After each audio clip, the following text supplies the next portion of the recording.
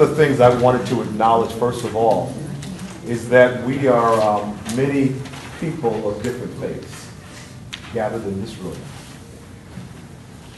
drinking from many wells, but from one stream. We are people of different spiritual traditions who realize and know that every culture and people bear witness to the attributes of God. And we are people who acknowledge that we are spiritual beings having a human experience. When you walk through a storm, hold your head up high and don't be afraid of the dark. At the end of the storm is a golden sky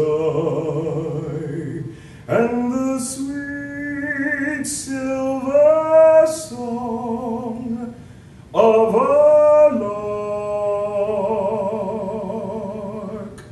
Walk on through the wind, walk on through the rain, though your dreams be tossed and blown. Walk on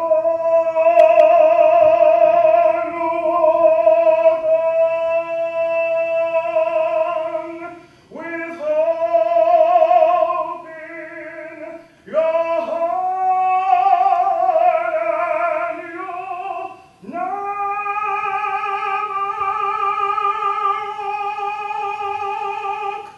alone.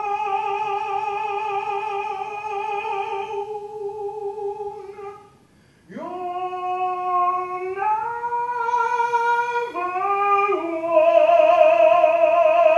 walk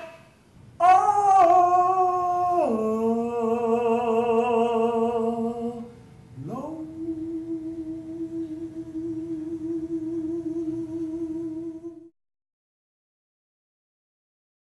Upon receiving this very kind invitation to take part in this circle, I first had to think about what prayer. That put me to a place of thinking, well, the problem with the word prayer is the word prayer itself, at least from the Hebrew tradition, because prayer means to beg.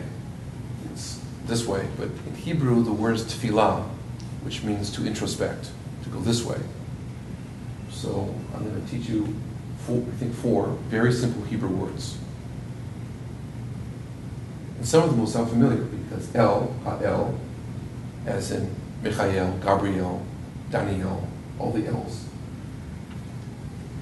just means Ha'el, the one who is not me. That's what El means. It means not me. Ha'el. Kind of think of it as there's an airline, El Al, which really means up and away, or Allah, but that which is not me, or at least not solely me. So just say El. That was good. Na. Refuah. La. Elna. Refuah. La. In the name of God, the Most High, all praise is due to God, the merciful, the beneficent. Praises are due to God. We pray for thy blessings. Guide us on the right path. The path of those upon whom thou hast bestowed favors, and not of those whose portion is wrath. Amen. Thank you. The Prophet Baha'u'llah, who is the revealer of our faith, came from a Muslim tradition, and so the Baha'i faith comes out of Islam in a similar way that Christianity has come out of Judaism. And in fact, Baha'is believe that they all came out of each other and that it's a constant revelation that God gives us over time. God's purpose is none other than to usher in ways He alone can bring about. Just know that there's one power, one presence, moving in and through each and every one of us. That same power is manifesting in me and in you. And it doesn't matter what race we are, what religion we are. We are all children of God. And we stand on that truth. In the book it says, in the beginning was the Word, and the Word was with God, and the Word was God. In the beginning were the principles, and the principles were with God, and the principles were God. The principles of love, the principles of faith, the principles of truth. We stand on those principles today. O Lord, thou hast searched me and known me. Thou knowest my down sitting and my uprising. Thou understandest my far afar off. Thou compassest my path and my lying down, and art acquainted with all of my ways. For there is not a word in my tongue, but, O Lord, thou knowest it altogether.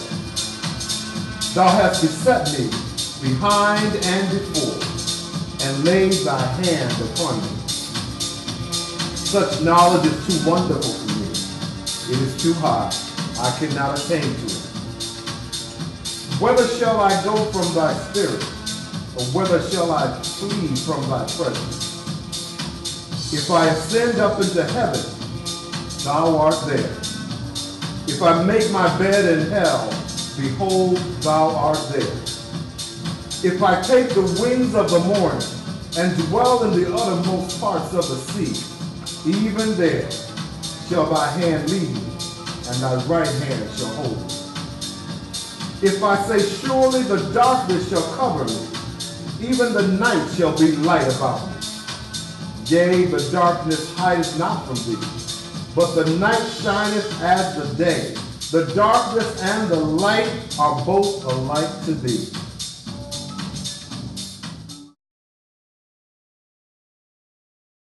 Myth. In order to be loving, I must embrace everything that comes my way with open arms. Magic is that at times, the most loving thing I can do is say no and move out of the way. That statement holds yet another valuable lesson for us. It shows us that love is not wishy-washy or passive. Even when we're drawing the line and putting an end to an unhealthy situation, we can do it in a way that is frank and firm, as well as loving and considerate. How we do something is as important as what we do. The Buddha didn't take the bait and accuse his attacker of being a horrible person, but he did make it clear that he would not accept abuse.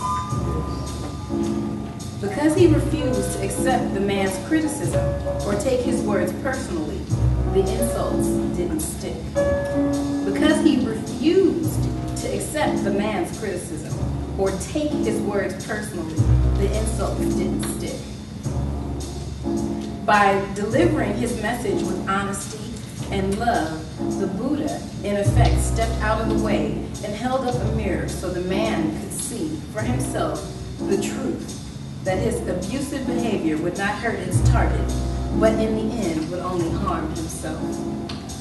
Honoring ourselves and others in a way that gives us tremendous power, because what we say comes not from the defensive ego, but from the heart filled with love and goodwill. As the Buddha put it, If a man foolishly does me wrong, I will return to him the protection of my ungrudging love. Honesty delivered with love is a gift. By honestly and lovingly drawing the line, by choosing not to accept someone's harmful behavior, we honor ourselves and we uphold the best and the highest in that person. Shakespeare's familiar lines were never more germane. This, above all, to thine own self be true. And it must follow as the night, the day,